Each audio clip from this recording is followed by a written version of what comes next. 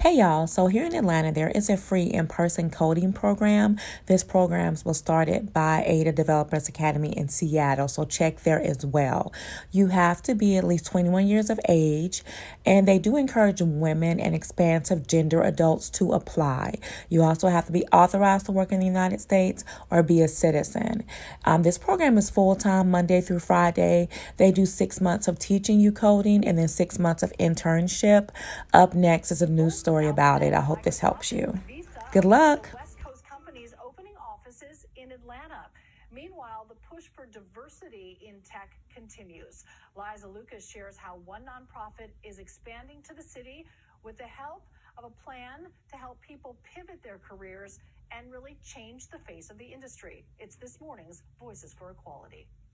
I did not grow up with computers. I'm not a gamer. I don't play any games. A mom of two, Haben Photo wanted to change careers, but with no tech background, coding seemed like a stretch. Yeah, no, I don't think this is for me. I can't do this. But now she works at Microsoft after training at Ada Developers Academy, a coding program for women and gender-diverse adults with a focus on communities of color. We're bringing not just women into tech, but a really diverse body of women and gender-expansive folks into tech. The program launched in Seattle in 2013 to prepare students to become software developers while advocating for a more inclusive workplace. Now, Ada is expanding to Atlanta, where there's been a 15% growth in tech jobs over the past 5 years, a city where Ada CEO Lauren Sato says there's opportunity for change. We were really looking for that intersection of a diverse community and high tech job growth because we knew that that was our best opportunity to have a real impact in shifting how the industry grows in the city. A change for the industry, also a life change for students.